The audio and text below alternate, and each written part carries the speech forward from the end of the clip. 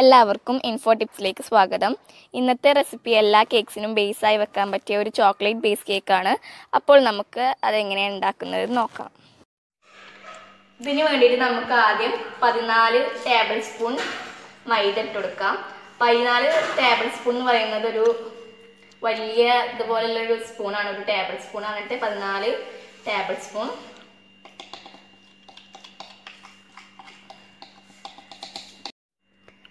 പിന്നെ 2 table spoon cocoa powder. അപ്പം മൊത്തം ഇതിപ്പോൾ ഒരു കപ്പായി. 16 ടേബിൾ സ്പൂൺ ഒരു കപ്പാണ്.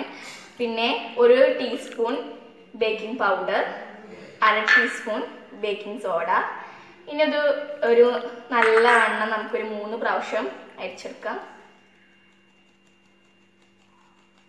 ഇപ്പം നേരത്തെ നമ്മൾ അരിച്ചു വെച്ച ഡ്രൈ ഇൻഗ്രീഡിയൻസ് അവിടെ മാറ്റി വെച്ചിട്ടുണ്ട്. ഇനിയിപ്പോൾ ഞാനിവിടെ 4 എഗ്ഗ് എടുത്തിട്ടുള്ളത്. അതിലോട്ട് നമുക്ക് ഒരു പിഞ്ച് സാൾട്ട് ഇട്ട് കൊടുക്കാം. പിന്നെ എഗ്ഗ് എടുക്കുമ്പോൾ നമ്മൾ ശ്രദ്ധിക്കേണ്ടത് റൂം ടെമ്പറേച്ചറിലുള്ള എഗ്ഗ് എടുക്കണം. അല്ലാതെ ഫ്രിഡ്ജിൽ എടുക്കുന്നതെന്നുണ്ടെങ്കിൽ കുറച്ച് നേരം നമ്മൾ പുറത്ത് വെച്ചതിന് ശേഷം തണുപ്പൊക്കെ വിട്ടതിന് ശേഷം മാത്രം എടുക്കുക. ഇനി നമുക്ക് ലോ സ്പീഡിൽ ഒരു 2 മിനിറ്റ് ബീറ്റ് ചെയ്തെടുക്കാം. ഇപ്പം നമ്മൾ ബീറ്റ് ചെയ്തെടുത്തിട്ടുണ്ട്. ഇനി ഇതിലോട്ട് നമുക്ക് 1 ടീസ്പൂൺ വാനില എക്സ്ട്രാക്ട് ചേർത്ത് കൊടുക്കാം. നമുക്ക് ഇതൊന്ന് കുറച്ച് ബീറ്റ് ചെയ്തെടുക്കാം. വാനില എക്സ്ട്രാക്ട് ചേർത്ത് കുറച്ചൊന്ന് മിക്സ് ചെയ്തതിന് ശേഷം 1 കപ്പ് പൊടിച്ച പഞ്ചസാര ഞാനിവിടെ എടുത്തിട്ടുണ്ട്. ഇത് നമുക്കൊരു പകുതിയോളം ചേർത്ത് കൊടുക്കാം.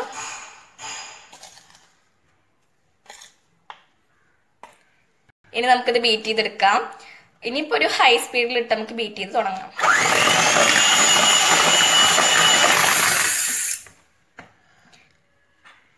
ഇനി നമുക്ക് ബാക്കിയുള്ള പഞ്ചസാരയും കൂടി ചേർത്തിട്ട് ഒരു നല്ലൊരു ക്രീമി കളർ ആവുന്നത് വരെ മിക്സ് ചെയ്ത് എടുക്കാം. അപ്പം നമ്മുടേത് ബീറ്റായി നല്ല വൈറ്റിഷ് കളറായിട്ട് വന്നിട്ടുണ്ട്. ഇനി നമുക്കിതിലോട്ട് 1/4 കപ്പ് വെജിറ്റബിൾ ഓയിൽ ചേർത്ത് കൊടുക്കാം. ഞാനിവിടെ സൺഫ്ലവർ ഓയിലാണ് യൂസ് ചെയ്തിട്ടുള്ളത്. വെളിച്ചെണ്ണ ചേർക്കരുത്, അപ്പം അതിൻ്റെ ഒരു ടേസ്റ്റ് വരും നമ്മുടെ കേക്കിൽ. ഇതൊരു 1 മിനിറ്റ് നേരം ഒന്ന് മിക്സ് ആവണ വരെ ഒന്ന് ബീറ്റ് ചെയ്തെടുക്കാം. ഇനി നമുക്ക് നമ്മുടെ ഡ്രൈ ഇൻഗ്രീഡിയൻസ് ഈ വെറ്റ് ഇൻഗ്രീഡിയൻസിലൂടെ മിക്സ് ചെയ്തെടുക്കണം. ഇപ്പം ഞാൻ നമ്മുടെ കുക്കർ ഒന്ന് പ്രീ ഹീറ്റ് ചെയ്യാൻ വെച്ചിട്ടുണ്ട്. അപ്പോൾ നമ്മളിപ്പോൾ ഈ ഡ്രൈ ഇൻഗ്രീഡിയൻസ് ചേർക്കുന്ന ആ ടൈമിൽ പ്രീ ഹീറ്റ് ചെയ്യാൻ വെച്ചാൽ മതി. നമുക്ക് ഫസ്റ്റ് ഒരു കുറച്ച് ഇട്ട് കൊടുക്കാം. ഞാനിപ്പോൾ ഒരു സ്പാച്ചിൽ വെച്ചിട്ടാണ് മിക്സ് ചെയ്യുന്നത്. ഒരു റൊട്ടേഷൻ മൂഡിൽ നമുക്കിത് മിക്സ് ചെയ്തെടുക്കാം. നമുക്ക് ഈ ഡ്രൈ ഇൻഗ്രീഡിയൻസ് മുഴുവനും ഇതുപോലെ മിക്സ് ചെയ്തെടുക്കാം. നമ്മളിത് മിക്സ് ചെയ്തെടുക്കുമ്പോൾ ആകെ കലക്കി അങ്ങനെ മിക്സ് ചെയ്തെടുക്കരുത്. അപ്പോൾ നമ്മുടെ കേക്ക് ഹാർഡായി ഇരിക്കും. കുറച്ച് ടൈം എടുത്ത് നല്ലോണം ഇതുപോലെ റൊട്ടേറ്റ് ചെയ്ത് ഒന്നിങ്ങനെ വിരഞ്ഞെടുത്ത് മിക്സ് ചെയ്തെടുത്താൽ മതി. ഞാൻ രണ്ടാമത്തെ പാട്ടും കൂടിയും ചേർത്തിട്ടുണ്ട്. നമുക്കിതൊന്ന് മിക്സ് ചെയ്ത് എടുക്കണം. ഇത് റെഡി ആയിട്ടുണ്ട്. ഇനി നമുക്ക് ബേക്ക് ചെയ്തെടുക്കാം. ഇതിപ്പോൾ നമുക്കിനി ബേക്ക് ചെയ്തെടുക്കാം. അതിന് വേണ്ടി ഞാനിപ്പോൾ കുക്കറിലാണ് ബേക്ക് ചെയ്യണേ. അതിന് വേണ്ടി ഇപ്പോൾ ഞാനൊരു ഹൈ സ്പീഡിൽ ഒരു 5 മിനിറ്റ് നേരം ഇത് പ്രീ ഹീറ്റ് ചെയ്യാൻ വെച്ചിട്ടുണ്ടായിരുന്നു. അപ്പം ഇനി ഇതിലേക്ക് നമുക്ക് ഓയിൽ ചേർത്ത് കൊടുക്കാം.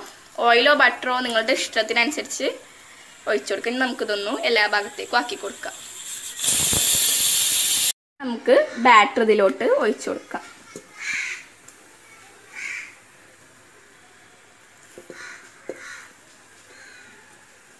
ഇത് നമുക്ക് ഒരു 25 മിനിറ്റ് നേരം ലോ സ്പീഡിലിട്ട് ബേക്ക് ചെയ്തെടുക്കണം. ചിലപ്പോൾ ഒരു 30 മിനിറ്റൊക്കെ എടുത്തുനിന്ന് വരും. 25 മിനിറ്റ് ആവാതെ ആരും ഇത് തുറന്ന് നോക്കരുത്.